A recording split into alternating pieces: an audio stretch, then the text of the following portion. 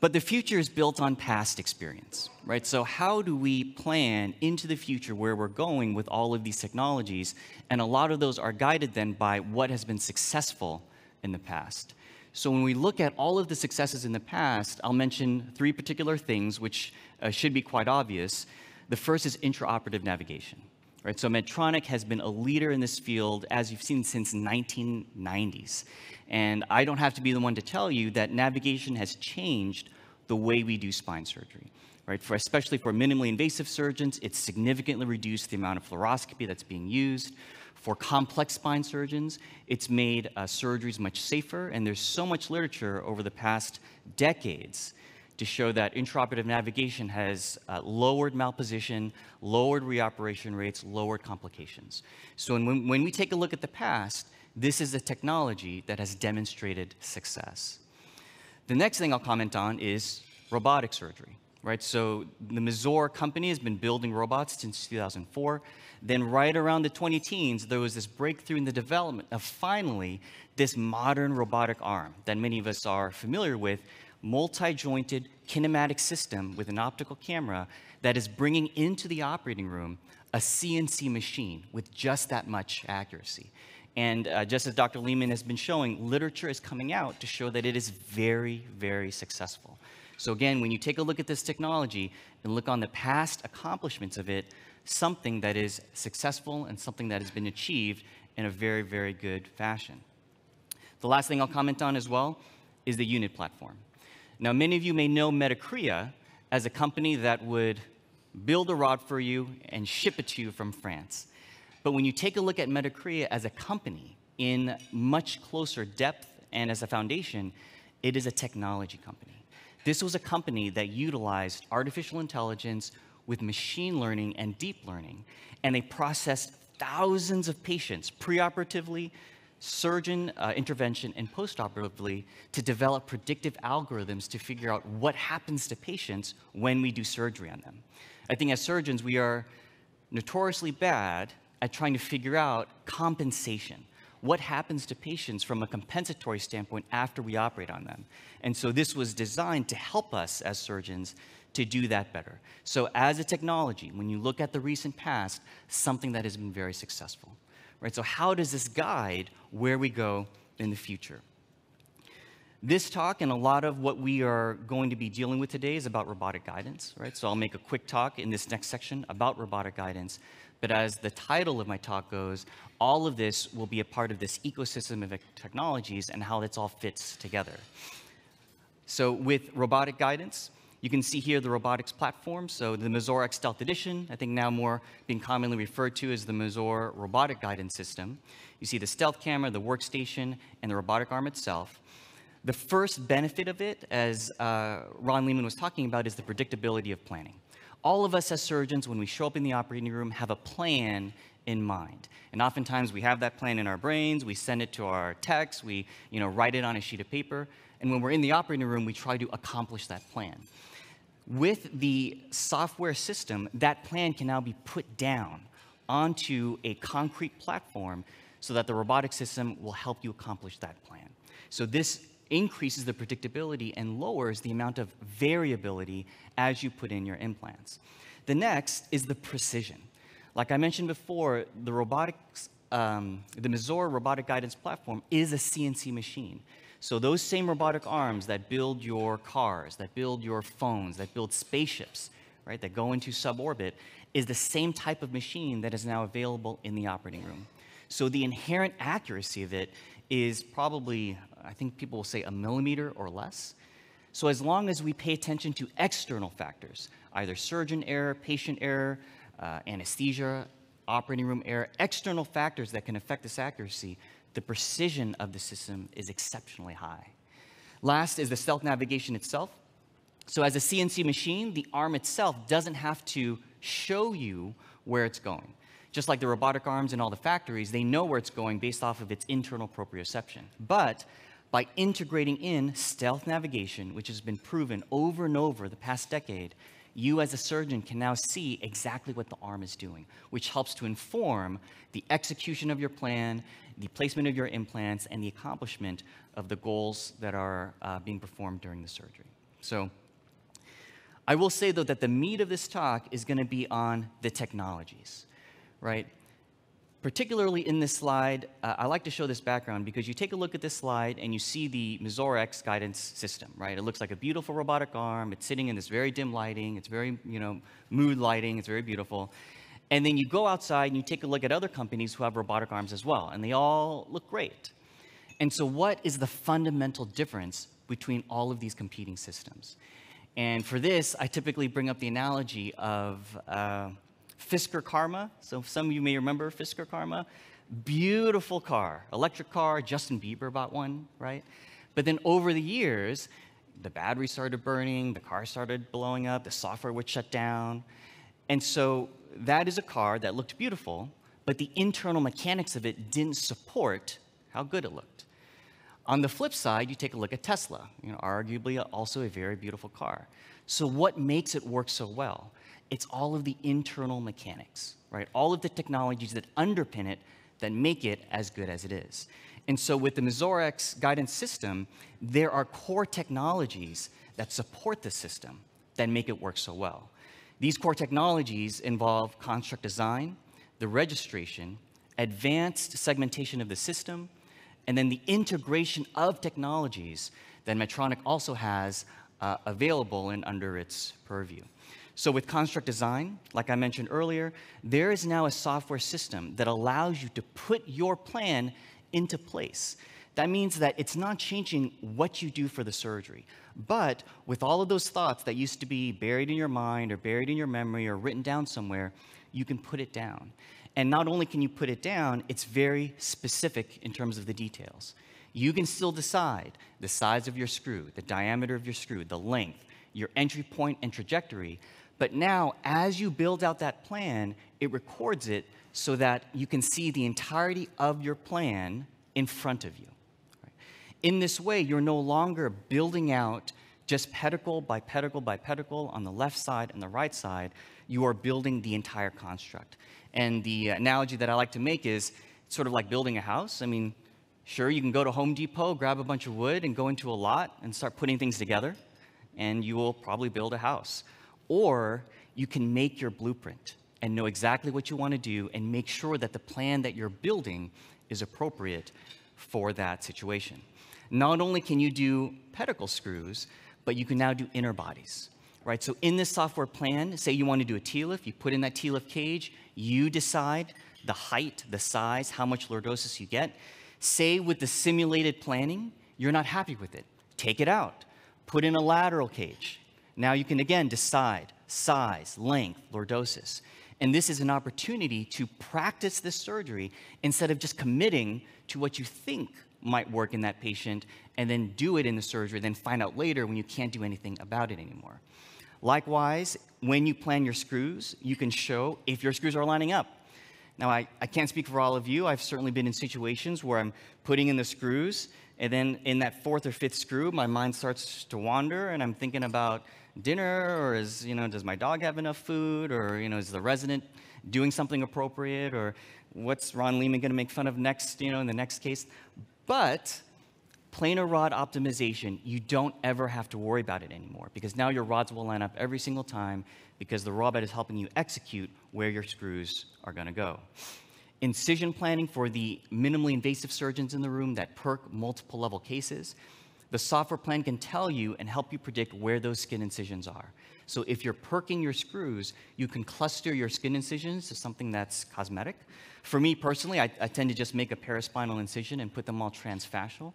But it shows the opportunities so that if you're doing a multi-level case, and like Ron talked about Greg Poulter's doing T10 to pelvis transfascial minimally invasively, this is the power of the platform.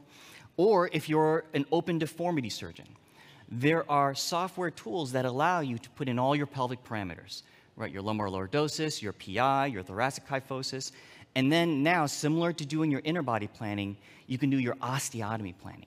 Put in as many PCOs as you want. Put in the PSO and simulate the actual correction. And if it is enough or isn't enough, you now have the opportunity to do it beforehand before you show up in the operating room and just try.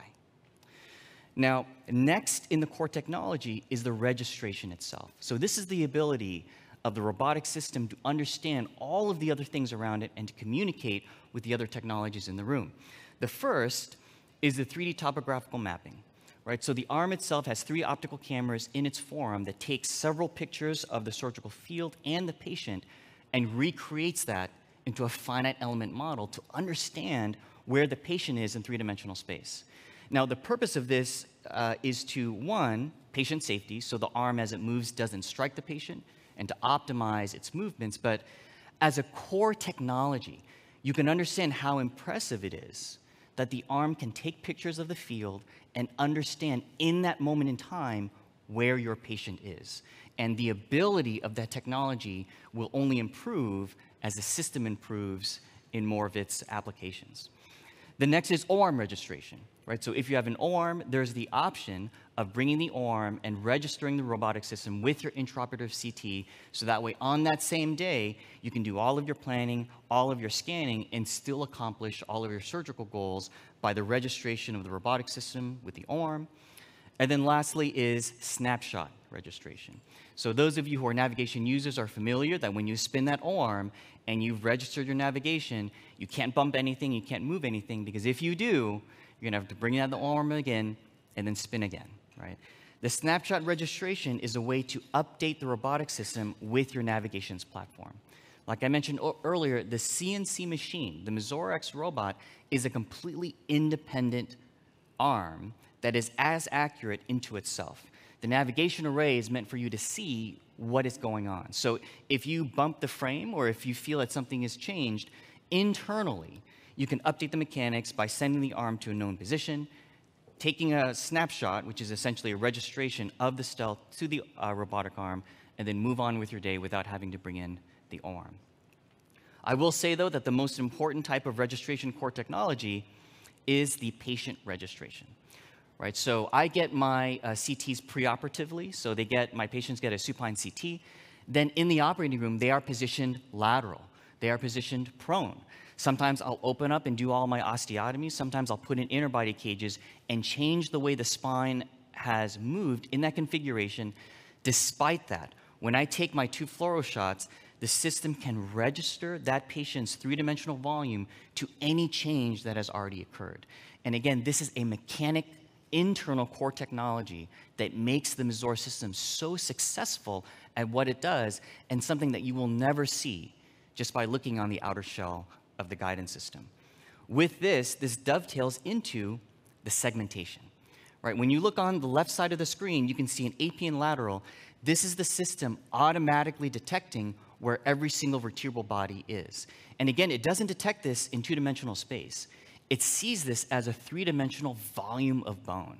And in that 3-dimensional volume, you can see that it understands superior end plate, inferior end plate, pedicle, foramen. And so right now, the Mazor X robot is putting in pedicle screws. But you can see that if this is a core technology that underpins what you're using, it will be a foundation as the robotic system moves on and becomes more advanced into other applications in the future. The next core would be the integration of all of the other possibilities and technologies that Medtronic has.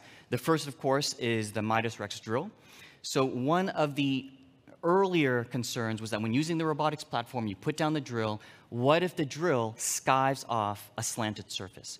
Meaning it bounces off, and then now you have a several degree difference, which is compounded when you put in a screw.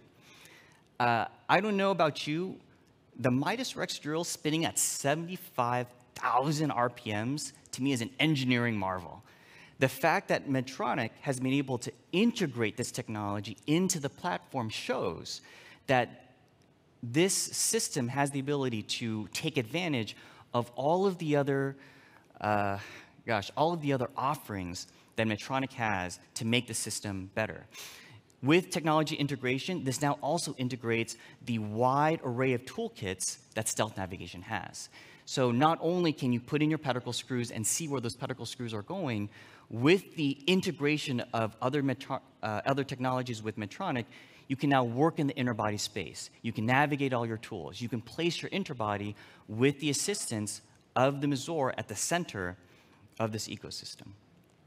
The last thing I'll comment on, of course, is the UNID hub.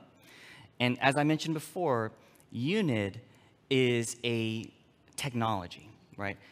ASI is Adaptive Spine Intelligence, which is the core technologies of the artificial intelligence that have utilized machine learning and deep learning to help you predict all of the reciprocal changes that happen when you operate on patients. And not only that, it allows you to try out certain plans and see what those reciprocal changes are to see if those are appropriate treatments for that patient. And so in this way, by incorporating this into the robotic system, by having your patient-specific rod sent out as lined up by your Mazor plan, it adds to the entire benefit of the UNID system. So as shown here, it's a virtuous cycle, so as opposed to a vicious cycle where things just get worse and worse and worse. Gosh, like my child when he's hungry and just doesn't want to eat what I'm putting in front of him. A virtuous cycle is something that just gets better with every single step. So as you put in your x-rays, as other surgeons put in their x-rays, these will continue to get better, and this is an advantage that you can continue to harness and leverage for your patients. So where does this all come to? The idea then is that this is this ecosystem of technologies, right? And I'd like to thank, Kirsten and Steph for letting me squeeze in this updated PowerPoint because I was able to squeeze in this screenshot. This is a tweet that I sent out yesterday, right? Robotic plans, corrective simulation, patient-specific rods with machine learning and reciprocal change. We are so close to personalized medicine in spine surgery. When instrumenting for reconstruction, AI helps you drive to work. Let's put it to use here too. And what do I mean by that? Now, instead of just a grab bag of technology, right? It's like, oh, let's use this company. Let's bring in the intraoperative CT one day. And oh, let's use the robotic arm the next day. Or, you know what, this seems like a really hard case. Let's contact my engineer and have them print out a rod. Or, you know, this is a case, let's just use navigation. The idea is that all of these technologies now are in this comprehensive ecosystem to allow you to go from point A to point B to point C to help you execute your goals in accomplishing your surgeries for your patients. So for example, at the start of this, talk to your biomedical engineer deciding on what plan you want to do. Run through several plans to make sure that it is the appropriate plan for that patient and for that correction. Over time, the UNID platform will integrate patient-reported outcomes, right? So patient-reported outcomes, at the end of the day, how patients do is the currency of what we're doing to make sure that we're successful, and this can be integrated into this system. Once you have that plan, show up in the operating room, do your navigate in robotic workflows, put in your patient-specific rod, which is a representative of your plan, and then harness all of the great Medtronic implants that are available to you, whether you want to do an open Solera case, Solera Voyager with minimally invasive approaches, say you're going up in the cervical spine with Infinity. These are excellent implants, as all of you already know. Once the case is done, take your x-rays, send it to the hub, and now you have longitudinal follow-up in front of you. Not only do those x-rays get put back into the UNID system to make it better, you now have a place to reflect on how successful you were. How successful was the plan? How successful were you as a surgeon? And as this patient gets x-rays, they will continue to be added to the system. And as you can see here, it all makes sense, right? This is not just a company where there's just a whole bunch of good stuff where you just kind of pick what you want that day. The idea is that we are putting this all together to allow you this solutions, entirety of solutions for the execution of patient care and to get better outcomes. I think that's it. So again, as I wrote in my title slide, an introduction to robotics, but really how robotic guidance fits into this ecosystem of technologies. Thanks for listening.